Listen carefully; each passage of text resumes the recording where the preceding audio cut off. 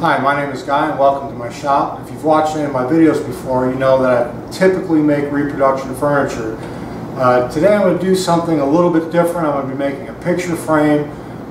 It is a reproduction picture frame. My wife found a picture on Google that's a frame she really liked, and she had a print that she really liked, and she wanted me to frame it for her. It's a little bit different than a normal picture frame. It's going to be a series of moldings that are glued together, different species of woods. It's a very interesting project, so let's get started.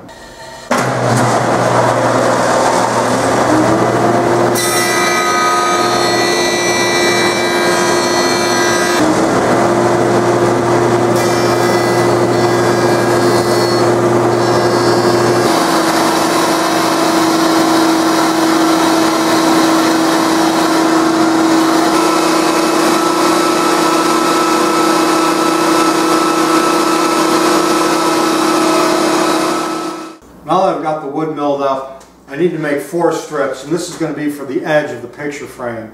I need to make 4 pieces, 1 3/16 inch wide. I'm just going to set my fence to that and start making these cuts.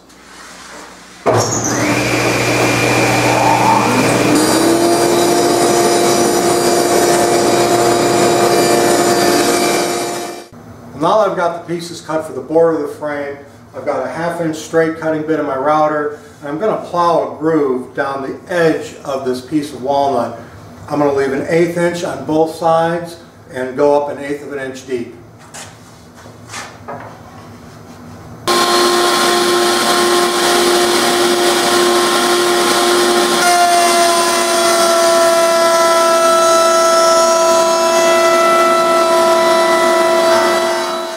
Well, this is the profile I'm looking for. I've got a nice groove going down the center of it, and I've got an 1/8 inch here and an 1/8 inch here.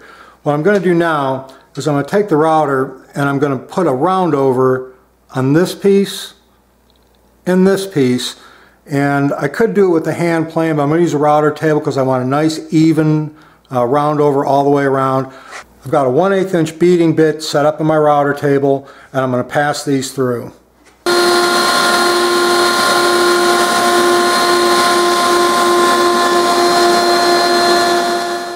Well, that's the profile I'm looking for. Again, there's just a nice gentle round over on this, but again, I use a router table because I'm going to get consistent results all along the length of the piece. I just need to do the other 3 now. There's going to be 4 pieces that are cut at a 45-degree angle, 3/8 of an inch, and they're going to go around between the field and the side I just cut before. So I'll explain, it'll make more sense as I go on. I found the easiest way to cut these 45-degree chamfers, especially on something this size, is do it the router table with the chamfer bit. So what I'm going to do is I'm going to cut 1 45 here, 1 45 here or here. I'm going to cut these off and then repeat it again so I have a much larger piece. And again, I need 4 pieces of this.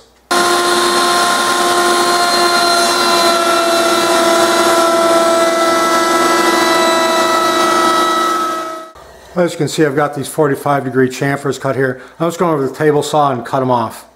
I've got my table saw height set at 3/8 of an inch. I'm 1/4 of an inch away from the fence. What I want to first do is I want to make a pass on the edge here to help separate that piece.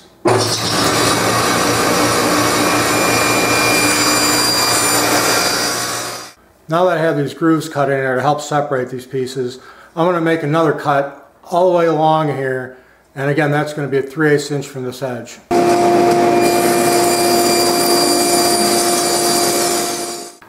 Well, this is what I'm looking for.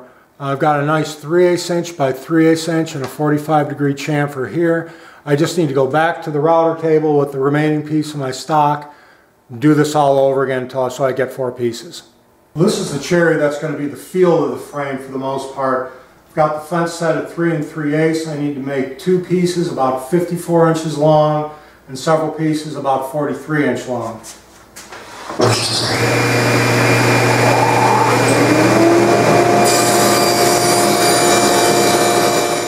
Well, here's the pieces I currently have milled, and this is how they're going to lay out. Again, this is the field. This is going to be the border or the edge of the piece, and then this 45 is going to fit in here. Inside here there's going to be an inlay. And that inlay is going to be made out of maple. So before I do anything, I've got to actually make the inside of this frame so I can lay out some of those corners and diagonals and things that I'm going to put in here. I laid out the pieces and decided which ones are going to be the long rails and which ones are going to be the short rails for the picture frame. I've marked the boards how I'm going to cut them at 45. I'm going to start by cutting one 45-degree angle on each board.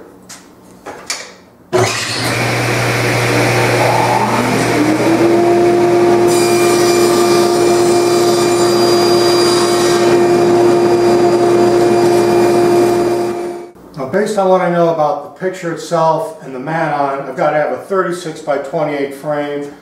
I've calculated out how long these pieces need to be, and it's roughly 43 by 34 7/8. So I've got my stop block set up on my miter gauge.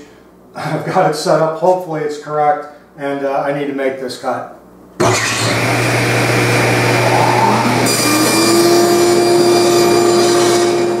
Alright, I got the first part of this laid out. As you can see, there's going to be a square in the corner right here, and then there's going to be two strips that go along the top and the bottom.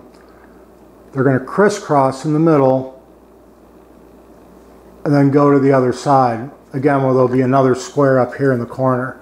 I've just got to lay the rest of these out in pencil. This is going to take a little while. It took me a while to do this one, but it'll be worth it. I'm getting ready to start cutting the inlays in here. I've got a 1/4 inch upcut spiral bit in my router. I've got a router fence. I've got some dust collection. I've got the bit set to a depth of 1/8 inch cut. And what I'm going to do is I'm just going to put it on, and I'm going to route out what I can using the edge guide here.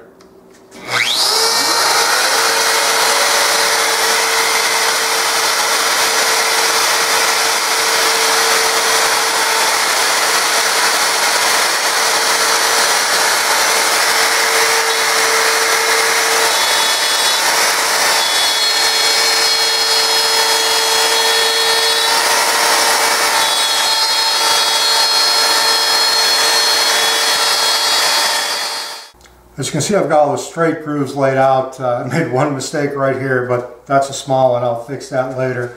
Now I'm getting ready to cut the cross grain ones. I've clamped these down on my bench. I've actually brought out my clamping guide. I haven't used this in years, but I'm going to use that in combination with a router, plunge down, cut this one, move it, move it, move it, and cut these, turn the whole thing around, and then do the other side.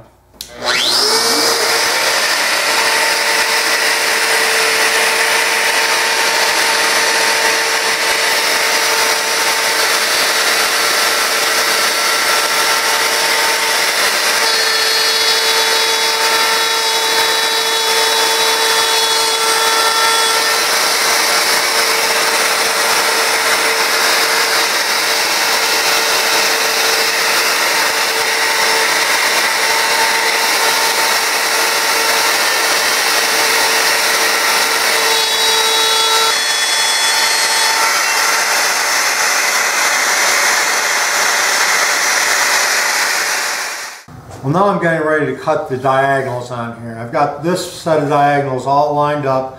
I've got it clamped to my tabletop. And what I'm going to use for a guide rail for my router is one of the Festival guide rails. And that goes in here like this. This is a perfect 45 degrees. So I can use this as a guide for my router. I've already got this set up. And I'm just going to plunge in, lift it up, plunge in, lift it up. The same thing I did with the diagonals.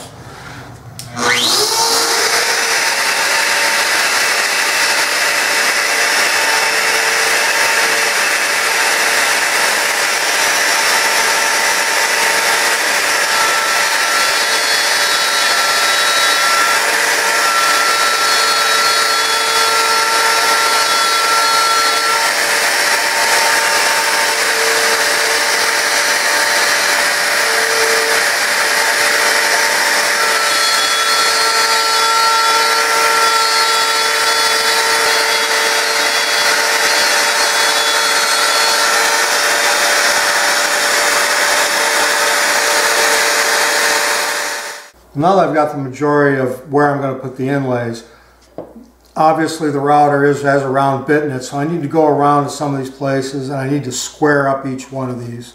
I'm just going to do that with a chisel.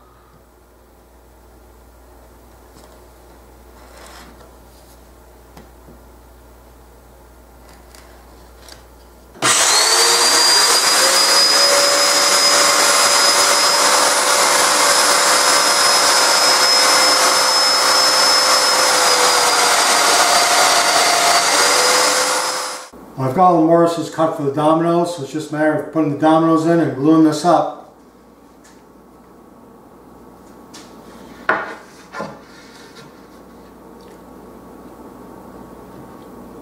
Well, I've got the base frame glued up now. I'm going to let this sit overnight.